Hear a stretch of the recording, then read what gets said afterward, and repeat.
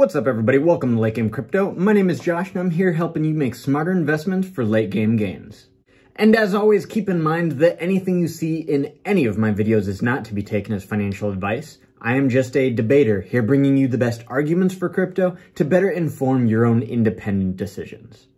In today's MELD Whitepaper breakdown, we're answering the question of how does MELD logistically intend on making their products and ecosystem functional? This question is pretty thoroughly answered by pages 25 through 36 of the white paper, and I also think this highlights what makes MELD very different, what makes MELD special among the competition in the crypto space. But before I dive into the white paper breakdown, I think this week's video is a perfect opportunity to bring up some news that came up last week regarding MELD and Cardano. Last week, MELD announced that they're going to be launching the first ever gold-backed stablecoin on the Cardano network. This is a huge deal for a couple of reasons. One, it enables people to invest in gold on the blockchain. And two, there's not a lot of trust in stablecoins nowadays, and I think this helps to restore a lot of that. The past, I want to say 1 to 2 years, has brought up a lot of questioning of the reliability of stablecoins in the crypto space right now, which is concerning. Take Tether, for example, represented by the ticker USDT. Lately, it's come into question that Tether's holdings as a company is not very reliable, and rumor has it that they only have something like 3% US dollars to actually back the value of their stablecoins, and that's a problem.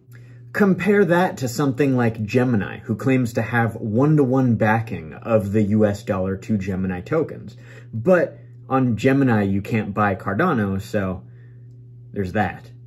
This is concerning to a lot of crypto enthusiasts because, one, your casual crypto investors is not really going to know what they're getting into when they purchase or use USDT stablecoins on the market. But the people that are crypto investors and very philosophically ingrained into what cryptocurrency stands for knows that in the case of some kind of catastrophic or black swan event, USDT, if it's not properly backed by value, could very well see a devaluation of their value under the US dollar value. I mean, it's been seen quite a few times throughout history where faith in an entity or a government has failed people when they have distributed a voucher or a ticket or a bond or something like that that was supposed to be valued at a certain rate, was then devalued when it came time to sell those things back to the entity that they were bought from.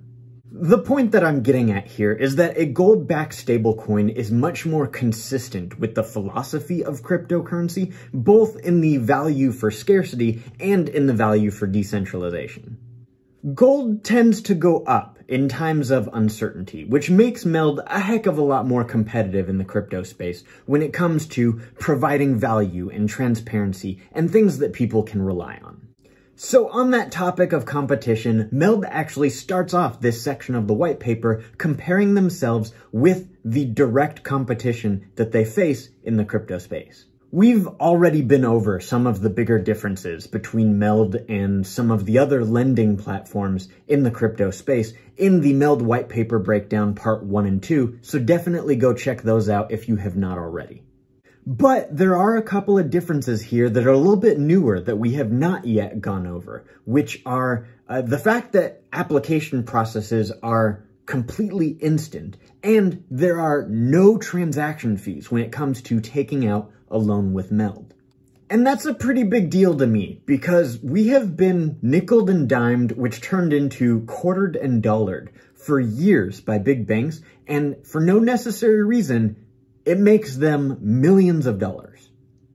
This is an integrity move, in my opinion. They could very easily implement even just very small fees into their platform, but this just makes things quick, easy, instant, cheap, and at no cost to you. It's just a very user-friendly approach to developing this product. On the next page of the white paper, MELD goes a little bit deeper into the direct competition in the crypto space with these other fiat lending platforms, and the differences are quite astonishing. MELD has more benefits for token holders, more repayment options, more lending products, and faster transaction and application speeds than any other fiat lending platform in the space. I don't think there's much more to say there. Let's just move on to the next page. In this section, MELD explains what philosophies they operate under in developing their protocol and platform. And this includes MELD emulating Cardano's peer-reviewed research-first philosophy. MELD doesn't just want to be the top lending platform in the crypto space. MELD wants to be one of the top research and developers in the world. Operating under this philosophy, MELD is putting a lot of resources into ensuring the usability of their products. And MELD intends on accomplishing this by focusing on protocol performance and user-friendly operation so that this product is usable for any human being on the planet. But beyond protocol performance and usability, security is really where MELD starts to excel. Security is at the top of their priority list because it ensures confidence and security as they move forward with the longevity of their product, and they intend to handle billions of dollars worth of value across millions of users. And it doesn't actually say this in the white paper, but MELD has partnered with Dr. Nguyen An Quinn, who is one of the world's leading cybersecurity researchers and is currently acting on MELD's advisory board and participating in both the development of MELD security and the development of Hachi. And then, in terms of security on the user end, MELD is also putting resources into developing educational materials to provide to their users to make sure that they prevent scammers from scamming them out of their assets, which is very important for adoption. So after the section on security, MELD breaks down the protocol into the different smart contracts that they will be utilizing for each feature in the MELD app.